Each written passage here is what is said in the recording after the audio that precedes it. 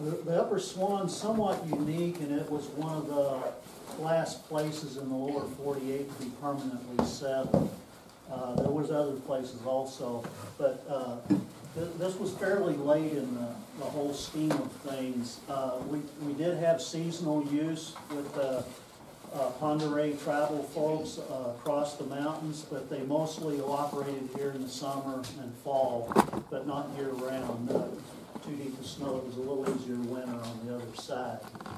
This area, we did have some early day trappers and prospectors, and then later some homesteaders that came into here, but the big influx of this was in the 1910s, you know, the teens anyway. 1916, 1917 was the big influx of homesteaders in this valley.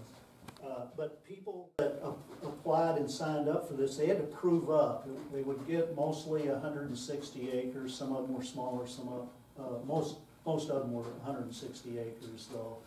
But they had to prove up in order to gain ownership of that 160 acres or whatever their homestead piece was. They had to live on it for several years.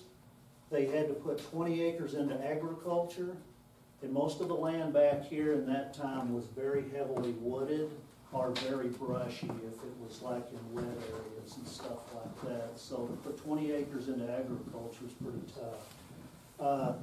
They also had to construct permanent buildings. They didn't want, what they didn't want was land grab type of things, where some folks would come in, sort of act like they were homesteading, but as soon as they proved up, then sell it to the major timber companies or whatever and turn a quick buck on it. They wanted permanent people to live here. So, and they had 5 years to prove up on it. Now there was a lot of challenges for our early day homesteaders. First of all, this place was pretty remote back in those days. To come from Missoula or from Kalispell, either one, into this area, if you were bringing a team of horses and wagons, a lot of times the early folks, they talked about it being a 5-day trip. And now it's an hour and a half on the highway. So big difference. So it seemed like they were in the middle of nowhere at the time. If it was in the summer, it was actually the quickest way to get in and out of here was to go up and over. There was a few trails coming over the Mission Mountains, and that was actually a quicker way, but you would have to either be on foot or on horse. You couldn't do the horse wagon and that sort of thing. So we have long winters here, and if you're talking about agriculture and stuff, that's a strike one already. We have deep snow. That's another one. We have short growing seasons. We have thin rocky soils. They don't call us the Rocky Mountains for nothing. We have heavy forest cover. We have thick brush. And probably something that very real was there was almost very limited economic opportunities.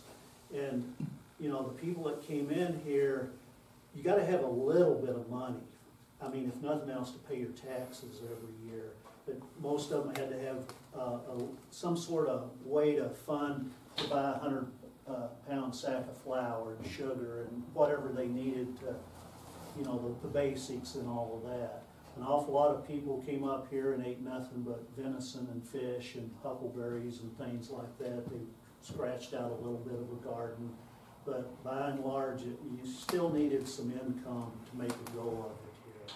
You know, and once people proved up, there was still some of the people proved up and sold it immediately type of thing to somebody else, not the timber companies or anything, but then, you know, a lot of them, there's some of the families that stayed.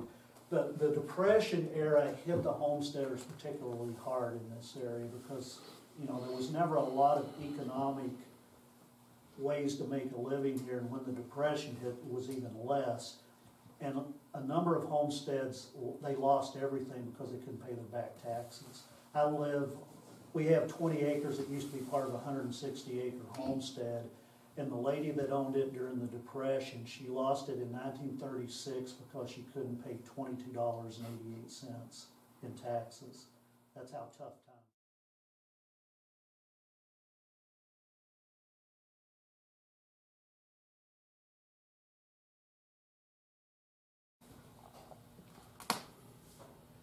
lot of times, and especially in those very early years, because you did need some money, oftentimes people would leave the valley to earn a living for a while. If the guys would often work in the old logging camps, and they would leave the valley for that. There was no logging really going on here at the time, other than people just clearing their land. We were too far from markets, there was no transportation systems, all of that. So a lot of folks had to leave the valleys.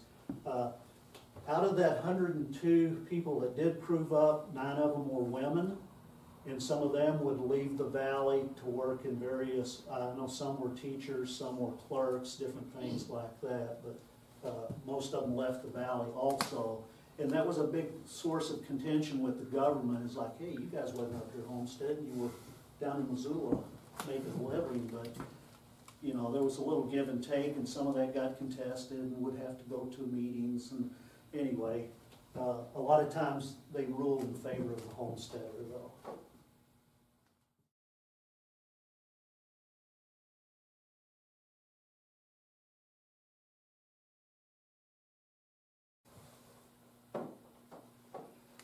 There was a little bit of money, or you could make a little bit of money with the local sawmills and construction in those early years. It was pretty small scale. The sawmills would just make boards, mostly for like floors, doors, just other homesteaders that were building their place. They need a little bit of lumber, so this particular sawmill was up on Cooney Creek, Rumble Creek, and it was water powered. You can kind of see the big wheel there that would spin it, that would run the belt over, and then there was saws that would go like that. But slow way of making lumber, but they could do it. This is, I don't know if you've looked at the notching on the cookhouse, but it's a dovetail notch, and it's considered, out of all the log building, this is considered some of the best craftsmanship. And there was a little bit of moonshine that went on, especially during Prohibition, but it was something that somebody could make local and transport out of the valley for cash. And there was a little bit of that went on. They suspect this cabin that's down off of Piper Creek might have been that there was rumor of a moonshiner that was kind of hanging out in that area for a while. Where were people coming from? Were they coming from all over?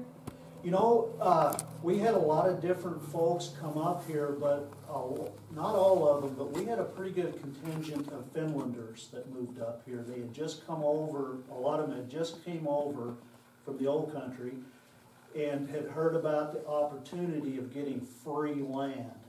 And this being one of the last places of that opportunity during that time period that they came and everything. But we did have class, and a lot of them, they worked their way across the states and stuff, but some of them had stopped in like Minnesota and places like that in some of the lumber camps and all that, but then some of them had kept coming because of all of that. A lot of them actually started down at Bonner, Missoula area, because there was a lot of timber, lumber stuff going on there at the time. So they started there. A lot of these folks already came with these skills from Finland. They knew the lumber business. They knew how to build log homes. And some of the, you know, log home building is still kind of a viable thing here in the valley to this day, but it kind of started with mostly with the Finlanders back then and all of that.